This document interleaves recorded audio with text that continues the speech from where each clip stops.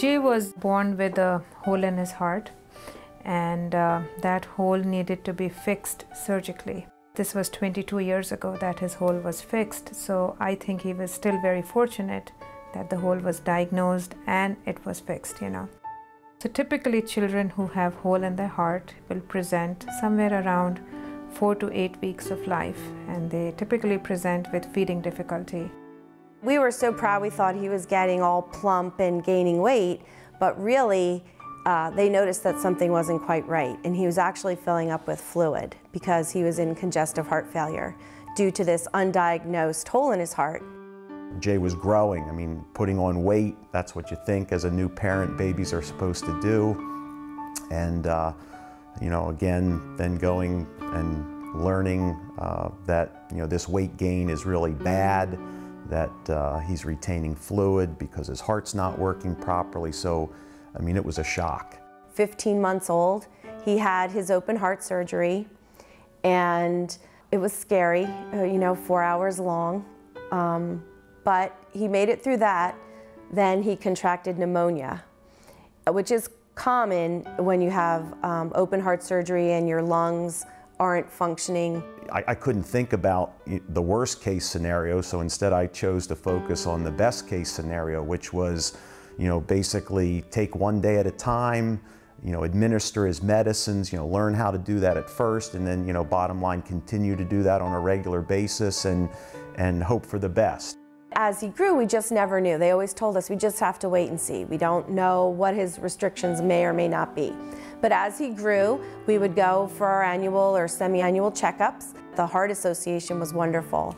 All the information that we got was published by the Heart Association from the doctors, the nurses there, used Heart Association materials. They had a support group in Poughkeepsie that I attended and spoke to other mothers who had children with heart problems. I am so thankful that you know, there's a lot of smart people out there who are, you know, doing research, and even more grateful for those who donate money to make those research projects possible, because I know directly that Jay has benefited from those.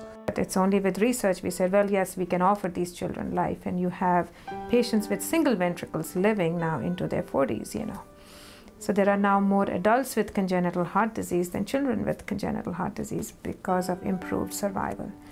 Going way, way back, the prognosis for congenital heart disease was poor because either first there was nothing that could be done, and it must have been a devastating thing for a parent to hear that the child had heart disease. I remember being 10 and knowing that a little girl up the street from me had died from a hole in her heart, which at that time was an atrial septal defect.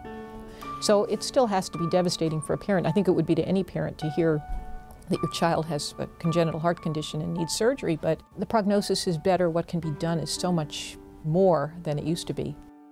We need to support any organization that does research or education so that we can all be healthy and that they can come up with cures, because you never know. You know, it could be your grandchild, your niece, your nephew, your husband that needs those services, and you'll be thankful when they're there. Looking back, it is pretty special and pretty unique that a little kid with a, you know, a quarter-size hole in his heart was able to grow up, lift weights, be physically active, and, you know, play football in college and high school, play lacrosse in college and high school.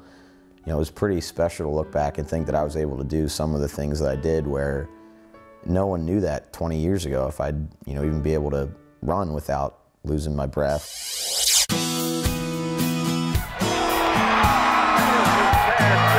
In the corner of the end zone, Jay Rediger for a Diplomat touchdown.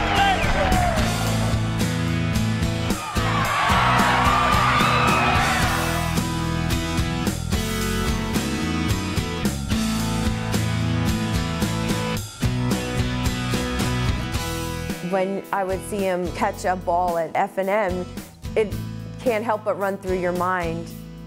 You never thought this was possible, and it is.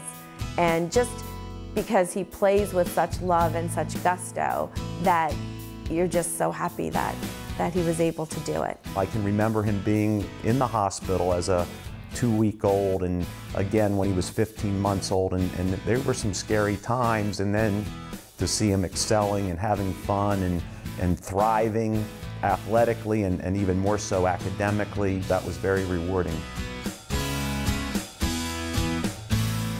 I had an awesome time coaching this past fall. It kind of gave me a way to stay in the game. It's a really neat experience. I'm really glad I decided to do it, and I really like just being around the game still and actually teaching these kids something that they might find useful. I'm a coach, and my father was a coach. Jay's grandfather was a coach. It certainly wasn't planned that Jay's going to be a coach. I think it's kind of neat to see him keep his hand in the game. I want him to do his own thing, but it is neat to share those experiences with him. Hopefully I've taught him a few things over the years, but now, you know, he doesn't know it, but I'm learning some stuff from him.